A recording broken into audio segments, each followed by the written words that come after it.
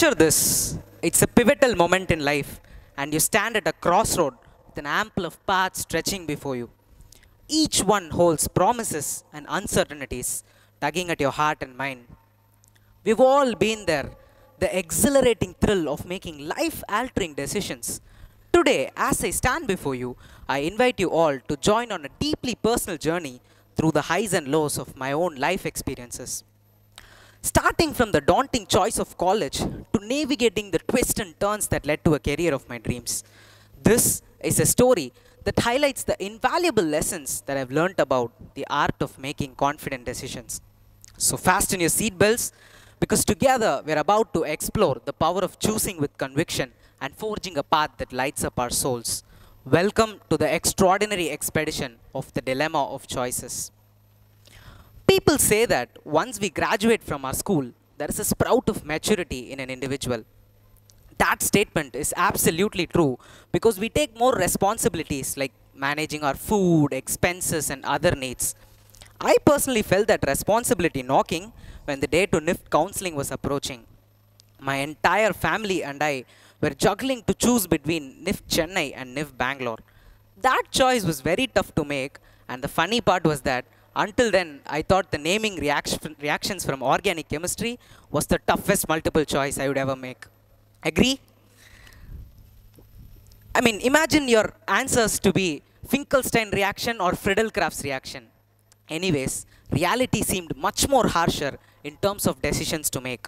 My elder sister wanted me to choose Chennai because she lives there, and I wanted to choose Bangalore because, like every other teenage kid who chooses a city for college, wants to go far from their parents.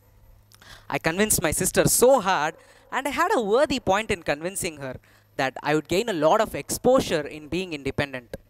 She was convinced, and just 5 minutes before my turn to choose, she completely changed her mind. That 5 minutes seemed to be like a blessing, and I was really excited about college. Little did I know that taking responsibilities and the same exposure that I wanted would be so hard to face. 36 new faces on the first day of college, and all of them were from different parts of India as it's a national institute. I found it very difficult to mingle with any of them, especially for the fact that I did not understand Hindi. I hardly had any friends in college, and as a whole, Bangalore wasn't welcoming either. The PG I stayed in provided food that was not to my taste. There have been so many days I used to skip lunch because of this, and I did not have the sufficient money to eat anything outside. You wouldn't believe, but I survived the entire first semester of college because of a friend of mine from school with whom I used to speak almost every day about my day. I look back to the counseling day when I badly wanted to choose Bangalore over Chennai.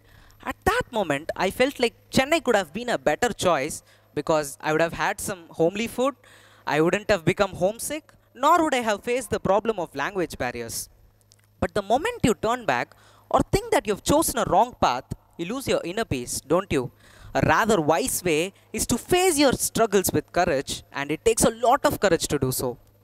It took me 3 months to gather that courage, where I started to face the situation rather than whining about it. I invested my lone time in doing a few part-time jobs to provide myself some money. I earned some good amounts, and I even bought a phone that I always dreamt for. I tried to mingle among my peers in college, but it was very challenging, and I clearly felt like I did not fit in.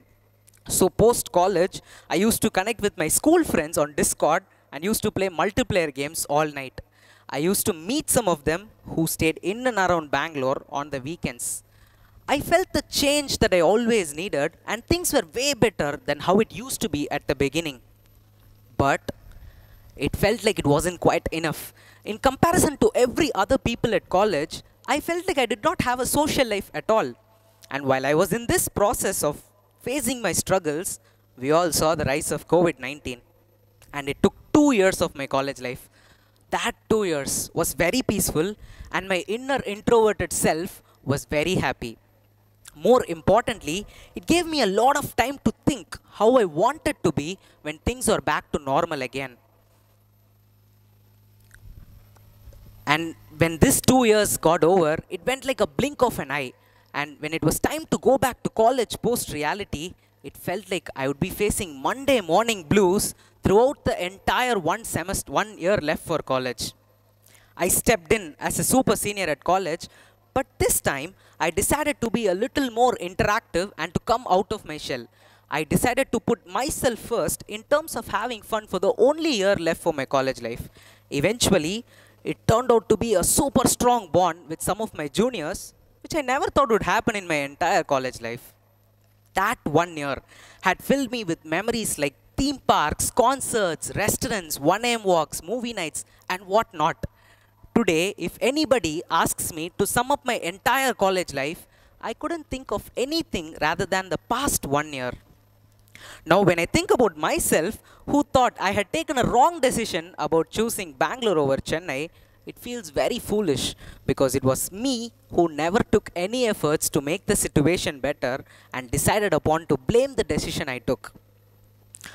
Now, diving into academics, as I said, I was initially happy for the lockdown until I had to choose a deepening specialization. So, to be precise, a deepening specialization is something like how we choose our stream in our class 11th. I had two options to choose from. One was management and the other was product development. While management deals with backend and coding, product development deals with stitching, garment construction, and bulk manufacturing processes. I knew for sure I wanted to choose management because I was so poor at the other DS, which had stitching, that I barely passed my previous semesters with it.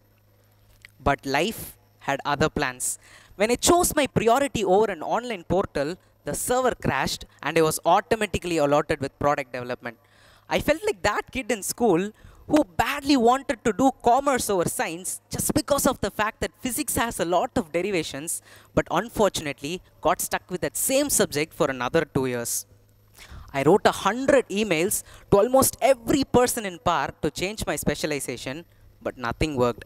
A day before my 5th semester started, I got a call from my mentor, who was also my product development teacher, and she uttered these exact same words. Rohith, please make up your mind, you're going to do product development.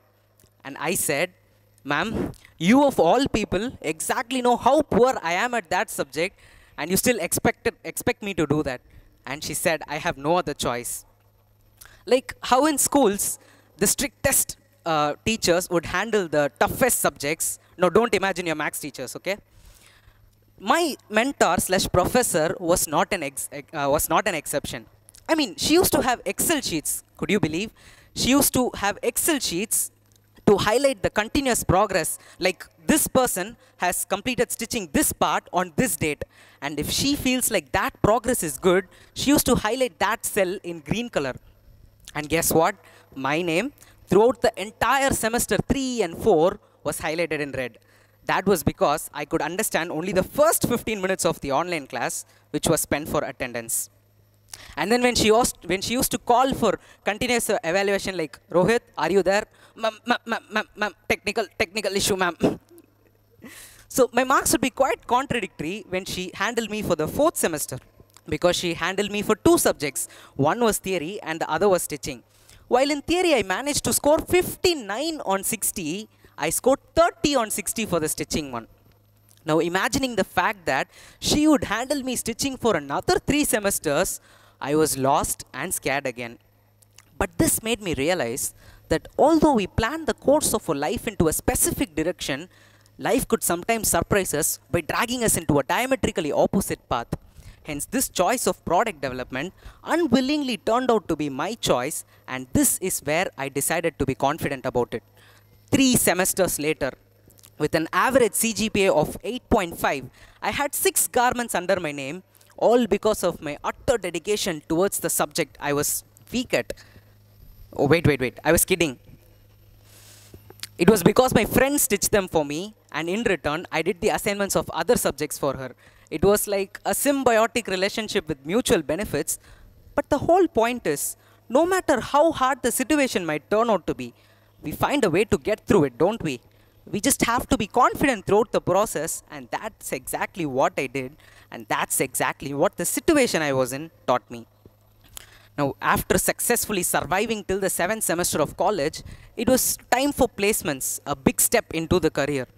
One rule of the placement committee was that if an individual is placed with an organization, then he or she is ruled out of the placements.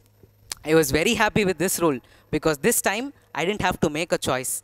But again, life had other plans. I got placed in a company located in Jordan, UAE through placements, and at the same time, I got a pre-placement offer letter from the organization I was carrying out my graduation project as a fulfillment for my academic degree. I could now say that this was the toughest decision I ever had to make, and it took me a whooping time of 2 weeks to come up with an answer. I made charts that analyzed the pros and cons of working at each of the places. I asked for suggestions from friends, family, and seniors, and I sat in a corner and contemplated how life would turn out to be if I had chosen either of the options. While the option at Jordan was quite tempting in terms of pay, the exposure to a new country, and employee perks like free food and accommodation, what the other organization offered was a great team, a good work-life balance, and the freedom to express myself. Hence, out of the two options I had, nothing seemed to be a perfect one because I had to sacrifice something if I had to choose either of them. Finally, I decided to turn down my offer at Jordan and accept my pre-placement offer.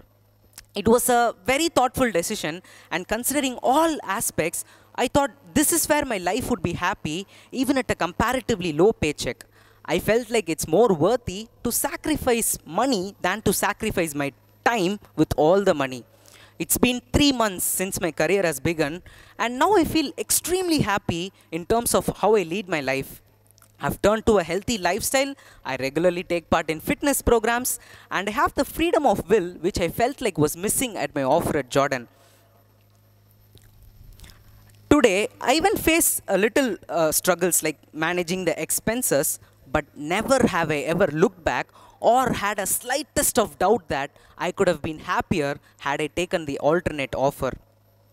Now, approaching to the end of my talk, I had discussed about 3 scenarios above. Number 1, while choosing college. Sometimes the path that you take with full confidence might be filled with challenges and obstacles. Whether we anticipate that or not, it's important to give your best and try to eliminate those challenges on your way. And even if things don't go our way, it is very important to cling on to the hope that someday things will be better, and eventually it will be if you don't stop trying. Number 2, when I did not get my DS.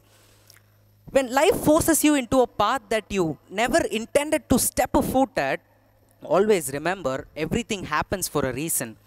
Grieving over an unfulfilled desire is like protesting against this universe. It's like a sort of disobedience that will make the matters worse. Instead, accepting the hurdles in front of you and turning them into opportunities will determine how strong of a person you are. And number 3 is about sacrifice. When you have paths which are equally good enough that you find it difficult to choose, always remember to analyze the gains and sacrifices that lie with each of the paths. Once you analyze them, provide a weightage to those gains and sacrifices. That way, you will contemplate how your journey would turn out to be. And the most important thing is that in whatever decisions that you take, in whichever scenario that is, never look back or think you'd have been happier had you taken an alternative path. You rejected the alternative path for a reason, and the green grass is always greener at the opposite. Instead, focus on the goals and the future at your hands. Thank you for the opportunity, and it's Rohith signing off.